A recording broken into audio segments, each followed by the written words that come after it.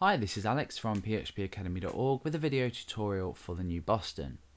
Now in the last part we looked at creating an AJAX request, sending or retrieving the contents of page.html and then just echoing them out, or sorry, not echoing them out, but placing the contents of this file into our content div just here.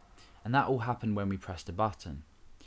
Now what we're going to do is looking at sending data, actually sending data to a file and then returning a result from this. So similar to the post request, however we're going to do it in a slightly different way. So the first thing I'm going to do is reference to a new page. We're sending this request to a new page, and that's going to be php / let's call it page.php. Let's go ahead and get rid of this page.html from our text editor. And let's go ahead and create this new PHP file, and I'm going to save that inside PHP, the PHP folder. So we're now sending data using this AJAX request to page.php. However, what we're not doing is sending any variables along with it. So let's go ahead and create a text field on our page.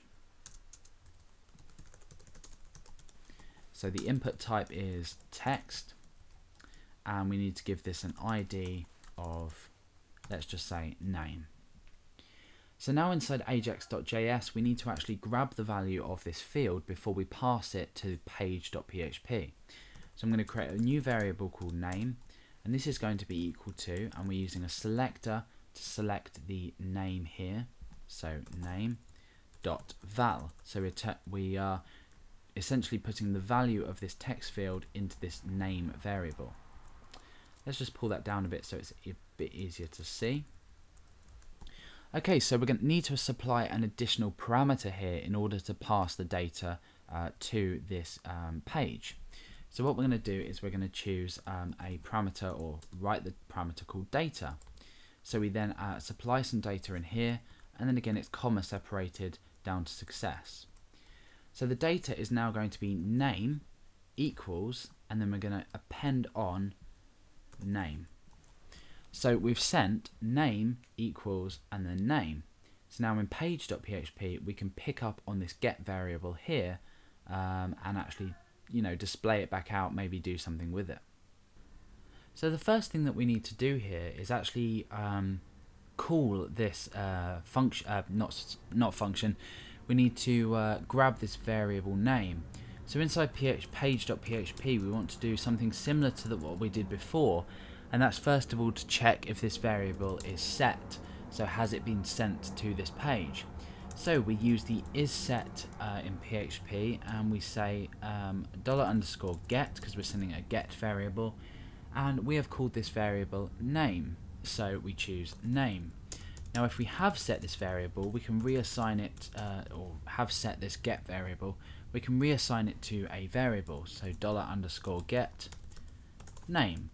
We can now just simply go ahead and echo that out. Now inside ajax.php, what's going to happen is we call this page, we send this get data here, and then on success we place the data returned by page.php, which is just the name, and then we place that into the content area on our index.php page.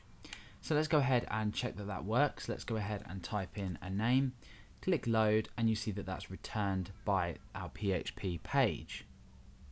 So essentially what we've performed here is a similar way of sending data using the post HTTP request and the get HTTP request, but we're using this much better and much more featureful AJAX functionality. So in the tutorials that follow this one, we're going to look at some more options that we can use inside when we use AJAX, and the callbacks that AJAX provides.